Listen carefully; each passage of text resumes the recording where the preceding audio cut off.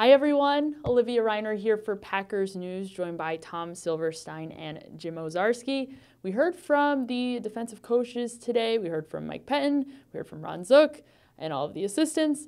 Mike Pettine and all of those other guys, their jobs are in question. But when it comes to Pettine, what is his future like in Green Bay? Does he even want to be considered for the head coaching job? Yeah, the vibe I got, and really he said it almost outright, was that he's not interested in the head coaching job. And, you know, I don't blame him. He had a bad experience in Cleveland in 14 and 15, took 2 years off, came back, decided he wanted to be a coordinator, and that's what he's done, and he's been darn successful. I mean, I think, you know, he has a legitimate claim to the head coaching job if he wanted it, but he doesn't seem to want it. He likes the day-to-day planning of being a coordinator. And the next thing we'll find out is whether he sticks here. And if they hire an offensive coach, I would imagine that they would push this offensive coach to keep Pettine.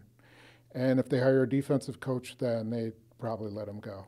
Now, the futures for all of the coordinators and the coaches, they're all in question right now. What will the timeline be for them to find out, for all of us to find out whether or not they will be back next season? Yeah, it's interesting. I think they'll be just as curious as we will be to a degree, especially the defensive coaches where, you know, on one hand, you'd think the Packers would allow them to look for other jobs or interview. Joe Witt flat out said he's ready to be a head coach and or a defensive coordinator. Will the Packers allow him to do those interviews if asked while they wait to sort this out? One would think, but it would be their right, along with all the other coaches, to say, you know what, we'll wait to see how this will play out. I think there are some coaches that will be allowed to leave a little bit earlier, I think, as they try to, you know, open things up, shake things up a little bit. But that is the timeline. I mean, they're all under contract. Yeah, so they could fire a few guys, right, too. I mean, just say on Monday, right,